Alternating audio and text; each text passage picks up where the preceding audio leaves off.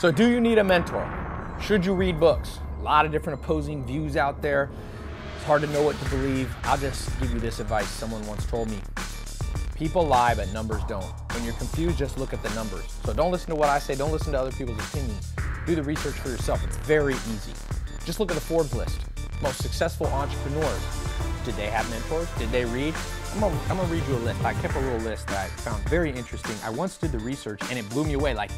It was like, oh my gosh, almost everybody that I looked up to had one. I'll just give you a quick example. I'll just read randomly. Bill Gates had Ed Roberts. Oprah Winfrey had Mary Duncan. Steve Jobs had Robert Friedland. Buffett had Benjamin Graham. Michael Jordan had Phil Jackson. Sam Walton had L.S. Robson. Zuckerberg had, of course, talking about this earlier, Steve Jobs. And I can go on and on. Here's a list of people and their mentors. Now, if you change one word, this becomes the most obvious point. I don't even know why I have to record the video. Change the word mentor for coach.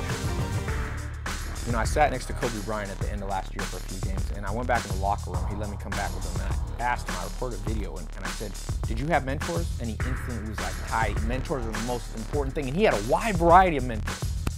He mentioned Michael Jackson had given him advice. He had one of the CEOs of Disney, all these different people giving him advice. Mark Zuckerberg, when it comes to reading, not only did he have Steve Jobs as a mentor, but he said this. He put a post last year, he started a book club, he said, I'm not reading enough. Now, like I said, I don't know about you, but I'm not as good a mentor, good of entrepreneur as Mark Zuckerberg. If Mark Zuckerberg needs books and mentors, I need 10 times more than him. He's smarter than me. He's more successful than me. Albert Einstein, one of the smartest people in history, had a mentor. Every Thursday, he had lunch, starting as a teenager, with the family of that mentor, and talked, learned math and physics and all types of things. Stephen Hawking had a mentor. I don't know about you, I'm not smarter than Albert Einstein or Stephen Hawking. If they need one, I need them even more so. Throughout history, it all stays the same. Alexander the Great, one of the great conquerors, he had a mentor. His father, at 15 and a half, hired Aristotle, the great philosopher, and said, I need you to travel with my son. Teach him. And so he did. The great Aristotle, interesting though, Aristotle was mentored by Plato. Plato was mentored by Socrates. You see that, paying it forward? You see that Steve Jobs was mentored, and in turn he mentored others? Y Combinator is a group up in the Silicon Valley area, and what they do is they find young, promising entrepreneurs, and they bring them in, they give them a little capital, they put them in a building, and they give them advice, give them mentorship, point them in direction, motivate them. You see, mentors don't just give you advice, they also motivate you. What companies came from that Y Combinator mentorship incubator idea? Dropbox, Airbnb, Reddit, Stripe. Multi-billion-dollar companies coming from this idea. Remember, there's only two ways you learn. From somebody, or from what somebody wrote down or recorded. That's it. You don't learn English on your own. You don't learn math just by laying in a bed and go, I'll learn this all on my own. Now, some people say, well, Ty, what if you only have books and mentors, but you don't put in the work? Well, of course you got to put in the work. If you lock yourself in a basement and just read and just watch YouTube videos of mentors, that's not going to help you. But I'll tell you this, if you just work hard and forget to work smart, you're not going to accomplish much either. Who works harder?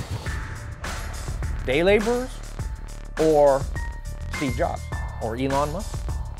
Now, we need day laborers. I'm not looking down on them, but I'm saying this. If you talk about who accomplishes more, it's not just the people who work hard, it's the people who work smart. If you get out of an airplane, you're at the airport, and you're in a city you've never been in, use GPS. That navigation will shorten the time. Sure, you could just work hard and drive around and try to find it on your own, but why not use a GPS? Why not do it the short way? Science is based upon a body of knowledge passed on from scientist to scientist, mentors. Tesla, the great Nikola Tesla had mentors. On and on it goes, the cycle goes. Become part of that cycle.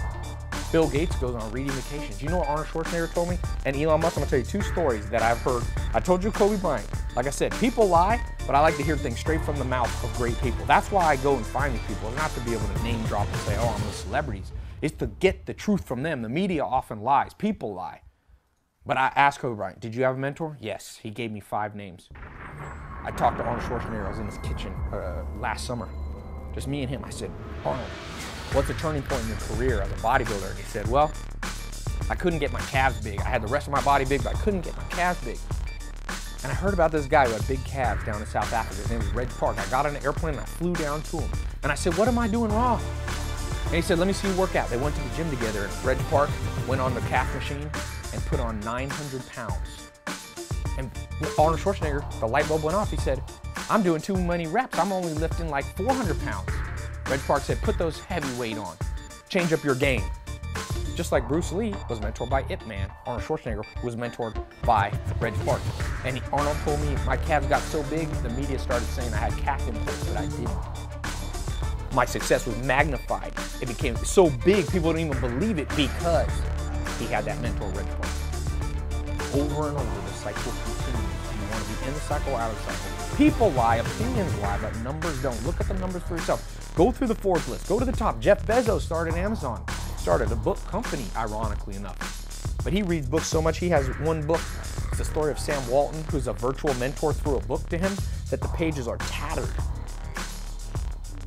Jeff Bezos, now the third richest man in the world. I'm not as good an entrepreneur. If he needs books, if he needs mentors, I need more so. Conor McGregor, one of the great fighters of all time. He's had the same mentor slash coach his whole career. I don't know about you, but I'm not as good an athlete as Conor McGregor. If he needs a mentor, I need one too. That's why I said, if you change the conversation from mentors to coaches, then you become kind of silly when you go, oh, you don't need a coach. Name a great athlete who didn't have a coach. Michael Jordan, I read a fascinating book about him. And he said, the two biggest influences are important. Why he has 6 rings, of course, him being a great athlete and putting in the work was important. He knew how to work hard, but he worked smart because he had Dean Smith at UNC and Phil Jackson at Chicago, guiding him, making him work smarter, making him work more efficiently. You need motivation too from mentors. Sometimes you want to give up, sometimes you want to procrastinate. I don't know about you, but sometimes I feel like procrastinating. And then I remember the story that I read in an autobiography or the person that I met. You know what Elon Musk told me? I said, Elon, how did you start SpaceX? You didn't have any experience with spaceships. You had PayPal before. He said, oh, I just read a lot of books. Just read books. Now that's a virtual mentor. It's not a person, but it's the same effect. An author of the book was the mentor. I shouldn't have to record this video, but it's important that I clear the air. There's a lot of nonsense being said out there. And, you know, this is not a direct attack on any one person because I've heard many people say this. And you might have heard it growing up, oh, you just become book smart. Just do stuff, just work hard. Well, a lot of people work hard and aren't successful. A lot of people work hard and aren't successful.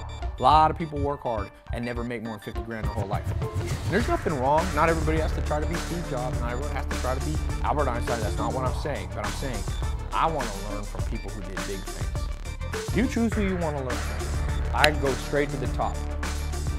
Martin Luther King Jr. had a mentor.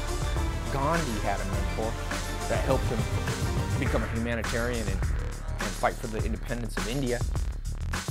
Oprah Winfrey had Maya Angelou, the poet. Malcolm X had mentors. Everybody, you go through history. Great people had great mentors.